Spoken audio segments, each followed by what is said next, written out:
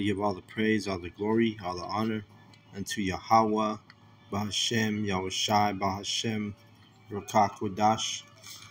Double honors goes out to the elder apostles of Great Millstone for teaching me the truth. Also want to acknowledge the Akyam who are pushing the truth with sincerity throughout the four corners of the earth.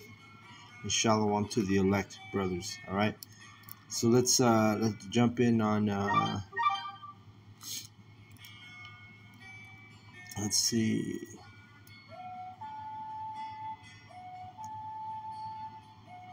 All right, I'm going to go in on 16, John 16:1, start at the top. These things have I spoken unto you, that ye should not be offended.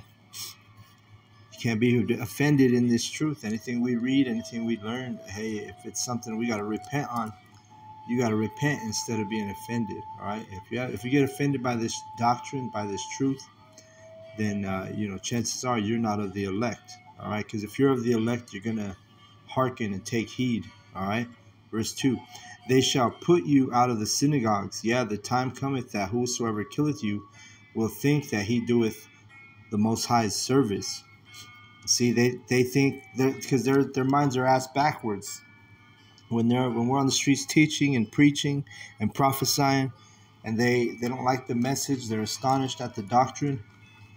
They're going to want to kill us because they get so mad because they believe the lies they've been taught, and they're literally going to think they're doing the right thing. They think they're doing the Most High's service, but indeed they're the wicked. They're so corrupted that they believe lies. Right? Let's get that in 2 Thessalonians 2:11. And for this cause the Most High shall send them strong delusion, that they should believe a lie. You see, so they believe lies to the point where they think they're doing the right thing when they try to put the prophets of Yahawah Bashem Yahawahshi to death. All right. Only the elect are going to take heed and hearken and repent to these words. Verse 3, and these things will they do unto you, because they have not known the Father nor me. Again, they don't know Yahawah Bashem Yahawahshi. Right? They're too busy hanging on to the fake doctrine of Cesare Borgia, a.k.a. Jesus Christ, and God. That's all they call him, is God. They don't call him by his true name. They don't know the Father. They don't know Yahawah Bashem Yahawahshi. They don't know the Father or the Son. But for these things have I told you, that when the time shall come, ye may remember that I told you of them. And these things I said not unto you at the beginning, because I was with you. So Yahawahshi is giving the elect fair warning, telling us, hey, they're going to hate you. They're going to try and kill you. They're going to push you out the synagogues. And do they not do these things? You see, they do. Verse 5, but now I go my way to him that sent me, and none of you asketh me, whither goest thou? But because I have said these things unto you, sorrow hath filled your mind, or your heart. All right. So the disciples, they were like saddened to know that Yahawahshi had to leave, had to be put to death, had to be crucified, because they didn't understand wholeheartedly the whole truth. They knew that, well, once Yahawahshi told them that he had to be put to death, they received it, but in the flesh they didn't want to let him go. That was their teacher, that was their rabbi, that was their prophet. You see, so lucky. Let me get this music. But remember when Peter was like saying that Yahawahshi wasn't gonna be put to death. He was denying that, and Yahawahshi called him he called him a serpent. He said, you don't know the will of the Father, because the will of the Father was to take Yahawahshi away. Let's keep reading. Let me see. 7. Nevertheless, I tell you the truth, it is expedient for you that I go away.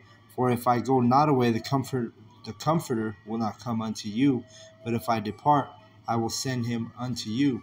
And the Comforter are the words in the Scriptures, the understanding of the book. All right?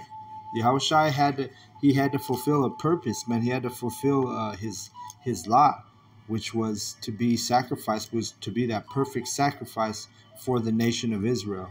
All right, he was the one. Because of Yahawahshi, we became back in the fold with Yahweh. He was the mediator, right? So let's keep reading. Verse 8. And when he is come, he will prove the world of sin, reprove the world of sin and of righteousness and of judgment. Of sin, because they believe not on me.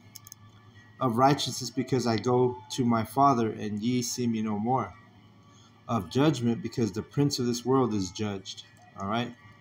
And that's Yahawahshi. He's the prince. The Romans took the matters into their own hands, and they judged the Messiah, a.k.a. the Edomites. And, they're going to see him coming back. Right? Let's read that real quick. Revelation 1:7. Behold, he cometh with the clouds, and every eye shall see him, and they also which pierced him, and all kindreds of the earth shall wail because of him, even so. Amen. So who pierced him? The Romans did. The Edomites. They're gonna see his coming. All right. John 16 and verse 12. I have yet many things to say unto you, but ye cannot bear them now. Howbeit, when he, the Spirit of truth, is come, he will guide you into all truth. For he shall not speak of himself, but whatsoever he shall hear, that shall he speak, and he will show you things to come.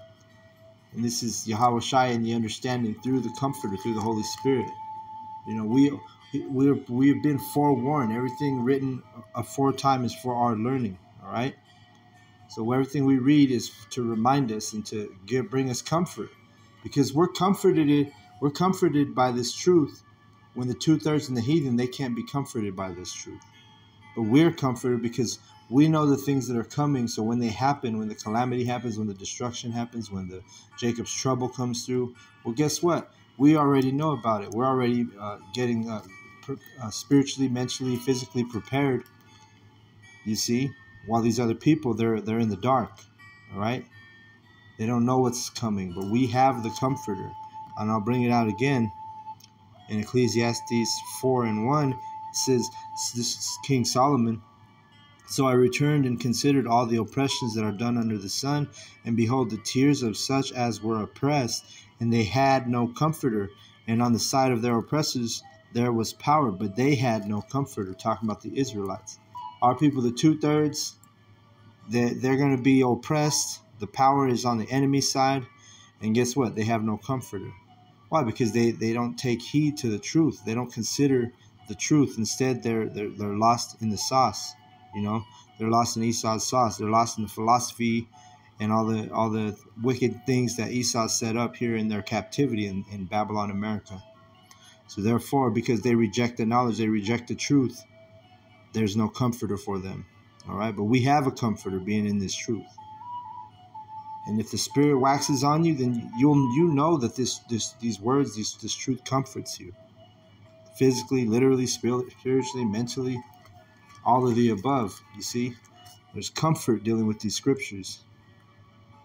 And I'm at verse 14. He shall glorify me, for he shall receive of mine and shall show it unto you. All things that the Father hath are mine. Therefore said I, that he shall take of mine and shall show it unto you. So Yahweh, he was merciful on our nation, and so because he's been merciful to our nation, he gave us Yahawahshi. Yahawahshi was the perfect sacrifice, which gave us the ability to understand these scriptures and understand the Comforter. Starting out with the prophets. So we get this comfort, and if it not for Yahawahshi, we wouldn't be reconciled with Yahweh. All right, because we've been a wicked nation. Our forefathers were wicked. we've been wicked. Our righteousness is as filthy rags, the scripture says. So we needed Yahawahshi. Revelation 5:3. And no man in heaven nor in earth, neither under the earth, was able to open the book, neither to look thereon. And I wept much, because no man was found worthy to open and to read the book, neither to look thereon. And one of the elders said unto me, Weep not, behold, the Lion of the tribe of Judah, the root of David, hath prevailed to open the book and loose the 7 seals thereof. All right. So when Yahawahshi, the Lion of Judah, he prevailed to open the book, and he was able to loosen the seals, meaning give us, once the seals were loose, you can open a book and read it and understand it. That's what Yahawahshi, that's the metaphor. Yahawahshi was the one who loosened the seals, gave us this understanding. All right. Because of that, we became back into the fold of Yahweh B'Shem Yahawahshi, and the Lord's prophets have been set up on the earth to teach the elect. All right. So now here we are in these last days, and you have the Lord has set up the prophets. The Comforter has come to us, and we're waxing strong in the Spirit. We're diligent every day, learning more and more, understanding more and more, getting the breakdowns, understanding the breakdowns, understanding the book, giving us these comforting words for the elect. All right. So with that, I want to give all the praise, all the glory, all the honor unto Yahweh, Bahashem, Yahawahshi, Bahashem, Rekakodash. Double honors goes out to the elder apostles of Great Millstone for teaching me the truth. Also, I want to acknowledge all the Akim pushing the truth with sincerity throughout the 4 corners of the earth. Shalom to the elect. Shalom.